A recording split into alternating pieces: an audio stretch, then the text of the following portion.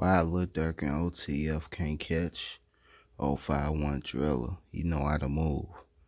And they keep some shooters around him. Like, it's going to be hard trying to get him. And Durk want him so bad. I think he be up the bag to 100 on him. It's crazy. But mark my words on that. I don't think shit go happen to Drilla. Drilla go stay alive. And maybe some of the niggas around him might get touched. But Drilla, he good. They all OT. They even got a house in Miami and some more shit now. So, yeah.